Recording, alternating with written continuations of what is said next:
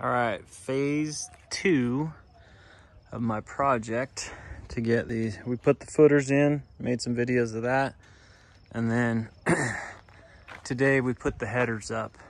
So because we didn't do this in the right order and mount the headers before all of this went on, and then just build this all with the shop. Stop licking me, dog. In order to find the well, in this case, the roof trusses, because that is mounted above the ceiling in there, so it's actually truss space. I had to crawl up into the attic, and there is actually OSB board behind this paneling. So I thought I'd just be able to look at these staples and thinking they were going into the studs and the trusses, but they were not, because they're just randomly put in place because there's OSB behind this. So we went in, and luckily we could go through the attic, and I just drilled next to each truss. I drilled a screw through so it poked out right against the truss, and then I was able to measure. You can see where I measured the truss line right there. So the screw hole would be like on the left edge or the right edge, and then the truss was 1.5 inches wide. And then I went across on a ladder and measured to each of those truss centers, and then they had these boards laid out on the ground, and I called out the measurements with the measuring tape, and they had a measuring tape below, and we just marked all the joists. Before that, we marked all the headers. So joist line, and then the line with the H that you see from time to time there is the rafter. I put header, but it's the rafter coming off that'll be sitting on these poles. So I then drilled all the holes while those were laying on the ground, and we cinched that up into place with 3 heavy-duty screws. And then the top and bottom holes are going to be half-inch bolts that are about 8 inches long, 9 inches long. I already drilled a few of them, but I'll go back through and drill them. And so they're perfect. Everything's dead on the rafters in there, the trusses, sorry. And then we'll cinch those big lag bolts with, let me show you those bolts.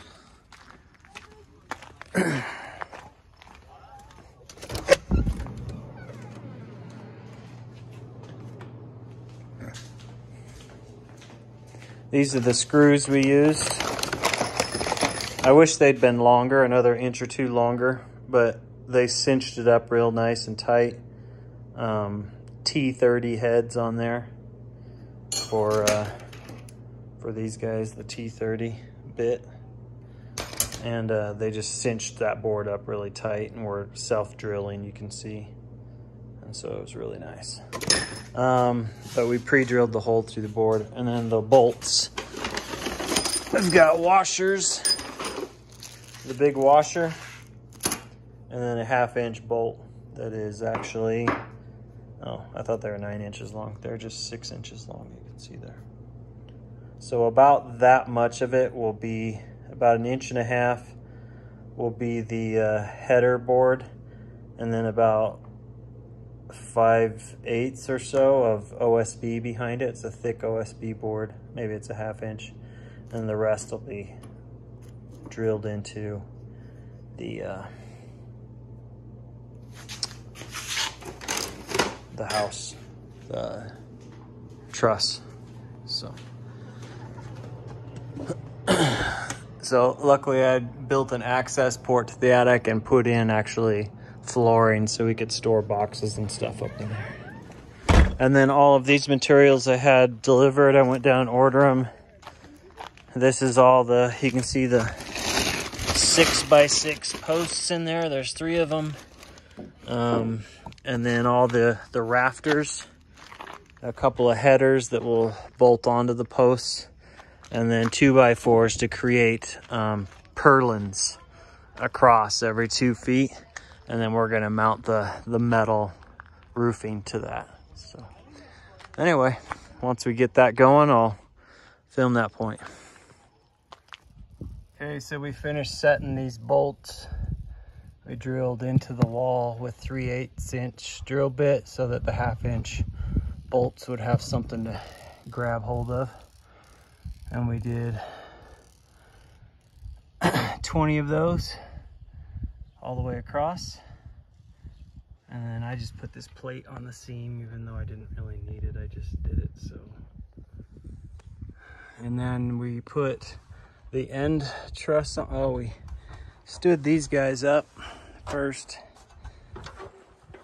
This is the first thing we did. We just stood them up into place and used the post level. So it gives you the level in the both directions. And got them pretty close. And then I just threw 4 simple 3-inch screws in the bases on each side just to keep them in place. Then we pre-drilled the holes for these headers, or whatever you call them. And I'm gonna come back in and put some more, but these are big heavy duty lag bolts or lag screws. I'm gonna put some more in, and then I'm gonna put some pieces in between and reinforce it a little bit. Some blocks in between with screws. You don't need them on each side because these aren't sitting on the inside board. But we got them up into place, and then we did the other side so that this unit with the 2 boards was just standing in place. And then we got the angle right, cut that, set it on there, hung it. Then we did another one on this end, then measured the distance between the two, and I kind of set a square on it coming off the house. I set a square in there, and so we kind of got it just about right. Then we put some measurements on the top board here just to verify that so just a combination of things. We think it's all lined out, and now we're just going through and mounting these boards and setting them in the marks, and it should be all lined out just right. So, and then I am gonna put, there's different kind of ties you can use. I just bought these simple hurricane ties, and I'm gonna use those. So, and then I'll probably come through and put something stronger through the base, either a bolt with a nut on the other side or just 2 big thick half inch lag screws. And then we're gonna come back through and with 2x4s, put every 2 feet, put a strip of 2x4 across as purlins. And then the sheet metal will lay on top in 3-foot strips, the full length, and we'll screw them into the purlins, the 2x4s that are in rows across here every 2 feet. And then it should be all covered in. So that'll give me a nice 12-foot extension on the inside. And then I'm hoping, I ordered the sheet metal, but I haven't checked to see if it got ordered or not for sure. I'm kind of hoping they didn't, because I ordered it at 14 feet, which means I'd have to cut off 2 feet of this overhang. But I kind of like the long overhang. And so if they haven't, I'm gonna order 16-foot lengths of sheet metal, I think. So anyway, it's coming together pretty nice. All right. She's all put together for the most part. I just need to put the purlins on. But I need to go and find out if they ordered 14 or 16-foot metal sheets. I like this extra overhang, so I'm hoping they didn't order them yet. Otherwise, I have to cut off 2 feet here, which is no big deal. But we had to rig up the corners there with some creativity. And And then I drove in some heavier lag screws on the outside edge. And I might do something else where I tie those two together with a brace, which I'm certain I'll do that now that I said it out loud. So, but everything's in. We had to get creative on this corner too, only this one allowed me to put a little angle brace underneath, and I'm really confident in that, the solidity of that, so that corner. And then, as bad luck would have it, this run of board, which we did not cut short, was 1.5 inches shy. And I wanted this to sit right on the end. And so I had to rig up an end piece. And I might do something on the other end to match it. I don't know. I'm not overly concerned. This wasn't a super professional job. It's the first time I ever built one of these, so. But it turned out pretty good. We'll get the metal roofing on. And then we'll get the purlins on and the metal roofing. I'm a little nervous because it appears to be a slight slope across the top, not the top header, but these bottom ones. And I knew with the level it wasn't exactly right, and I didn't want to get into trimming these heads, and I wish now that I'd gone back and made absolutely 100% sure that that was 100% level. I think it's off by like 1/4 or 1/2 inch in the whole run, which I don't think will mess with anything, but I'm a little nervous about it. So anyway, this is gonna be really good extra space for me. 12 feet wide underneath. I did create more space between these two, like an extra foot than these two, because at the last minute when I was digging these holes, I was like, I don't want the the post right in front of the window. And now I think it probably didn't matter, and I could have moved it over and just made these all equally distanced apart. But I think it turned out good for a first time on this type of project. So we'll see once we get the roofing on.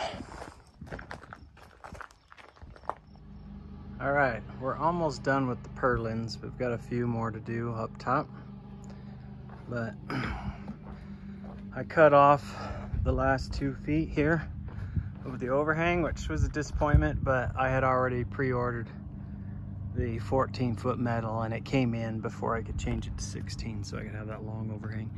There were some people that said you shouldn't have a 4-foot overhang anyway, and I think I agree. So I had showed you before, I put these hurricane ties on the outside, but because I don't know if they call it dovetailing, but you notch on each of those boards so it sits flat all the way across whatever width of beam you have, whether you're doing 2 boards like this or a solid beam. And so I went and bought these really stronger hurricane ties, Simpson strong ties for the inside, and I added those as well. And I think that just gives it that extra stability in there. And then I am gonna come back in and put some brace pieces here, screw them in here, and then screw them to these to add strength there, and then probably do at least one in the middle on each of these just to tie it all together. It won't be a whole lot of weight on it, so I'm not overly concerned with these purlins and then just the sheet metal on there. But the slope isn't too, it's not exactly ideal for Wyoming winter. We have about 3 feet of snow for a good 4 or 5 months, and with the metal it should just shed off there pretty nice, but I was a little nervous about accumulated weight. So these purlins will be nice, and the sheet metal will just lay on top of and affix to the purlins. So I think it's coming together real nice. It's been pretty slick. I went and after reading online, I would have liked 3-inch, but the only ring shank came in 2 3/8. But with that ring shank, it's giving it, it's got a plastic or gluish coating that they said will melt when you fire it and also adhere. And then it has these ring shanks in there that really should grip it almost like a screw, but at the same time give it some flex in case you have anything going on. I read one guy that throws one screw and 2 nails in, and I might go back through and do that. I'm a little nervous about warping wood and all that stuff, or wind coming in and catching it and lifting it. My brother who's construction said he doesn't even use ring shank, they just use smooth shank for purlins, but I don't know. Seems like there's one more thing I was going to show you, but I don't remember what that was. Anyway, so, coming together nice. Okay, aerial view of the purlins. They're all on. I had to get the Sawzall and notch out the deal over there. But I think everything's good. It's laid out pretty nice. I did them every 2 feet.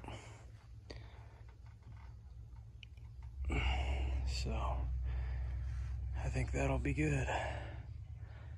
It's pretty evening sky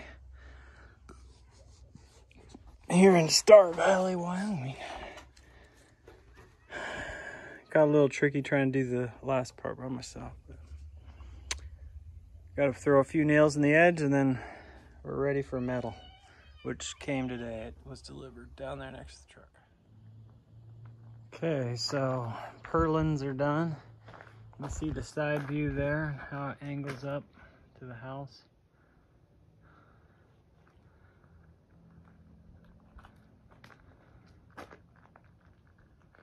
Yeah, it's not like super professional, fancy custom look, but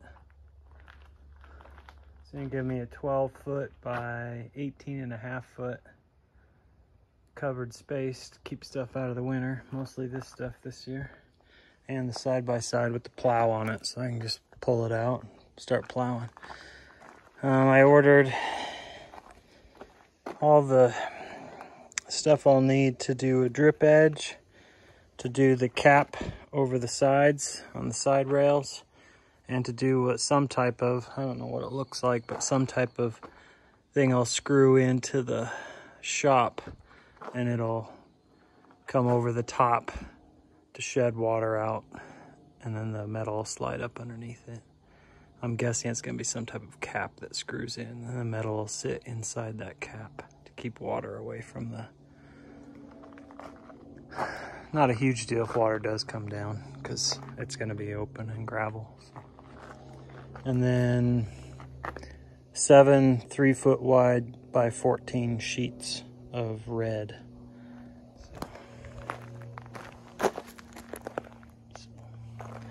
Should look nice. It's coming along. Okay, we got the first 2 rows up. I'm just putting 1 screw in each of the gaps. I put 2 on that because that's where the ridge line is. And I just elected to not put mastic tape in there, since this is just an open area anyway. Snow and rain will blow in a bit from the sides anyway. And anyway, so I'm just taking the longer piece with the little ridge. I'm setting a screw there and then a screw there, just like right there. And so I don't think any water, I don't see any water coming up. I did put on that edge piece, the drip edge that comes up over the top, and just screwed it in down up there. And then I have flashing there that I'll, since we did this after the fact, I couldn't slip it under the siding, so, which would be ideal, and then have it coming out. So I'm gonna glue it to there and then throw some screws in and just have it sitting on top to keep water out of there. So hopefully that'll go. I was gonna do it as I went along, but now I think I'm gonna get these on and then come up and put that one on. So that, anyway, I'll just put my weight on the purlins. I think it'll be all right. And then I'm gonna come back and I'm doing the drip edge a little bit backwards. I'm gonna slip it in and then put my final screw in from the top to hold the drip edge and the very end of this. And as planned, I hung this over just like a little bit, like a ½ inch or so. So anyway, it's looking good. See from the bottom.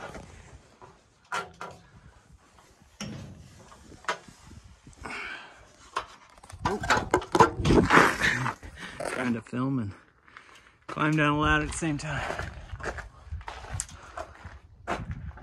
So these metal shears are perfect. They're just cutting really nice lines for all this siding. So it's been pretty slick with these guys. So it's videoing. So these shears are pretty slick.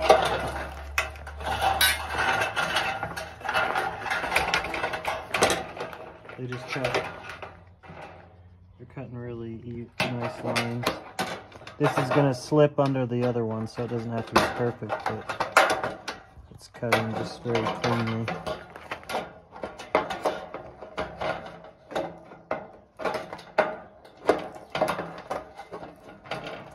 So everything that gets cut will be covered by another line, so it doesn't have to be perfect, but it still looks really nice. Okay. All right, so got it all done. Got the drip edge on, or that cap, the end cap. You can see how I threw that on there.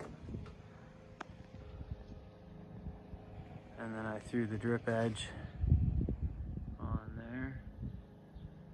I just tucked it under, and then I threw the last screw at the end of the sheeting in so that it held the drip edge and the end. So I didn't use any mastic tape on my overlaps, as I told you earlier. I just don't really care if a little bit of water gets in here, and I don't think any will get in anyway. So you can see it from up above. I do need to take the flange and place it against the shop there at the top. I'm gonna glue it on and then screw it into the wall, and then it'll sit like that. And it'll hang over the first 5 inches or so. That's down there. One thing I didn't notice is, and didn't know how to accommodate for, is my last ridge line was too far from the edge to use that cap. It only goes over about 2 inches, so it would just hit right on the ridge top, and I couldn't figure out what to do there. So I think I'm going to just order more drip edge and run drip edge up there with some mastic tape to seal it, and throw some, probably do mastic tape and a line of silicone under, a bead of it underneath. So I don't think it'll hurt anything. So, and I think it'll be a clean look, and it's out here on the back of the shop. So I think that'll be a good way of doing it. You can see underneath here, my purlins, 2x4 purlins. I did climb back up. I had been shooting 2 of those ring shank nails, but they were only 2 3/8, and I was a little nervous about having warping and twisting with the heat. And so I went in and took a 3-inch long screw and drilled it into the middle in between the 2 nails, just one per contact point. wherever the purlin hits the 2x8, I threw one screw in. And just figuring that would give me some rigidity to it and hopefully keep any warping down that it might want to do. But I read some professional guys do that anyway. They'll use ring shank just to keep it going fast, and they'll throw one screw in. Not everybody, but I read a couple of guys say that's what they do. So anyway, I think it looks really sharp for a home project and gives me a ton of extra space. It's 12 by 18 and a half feet, just about. So.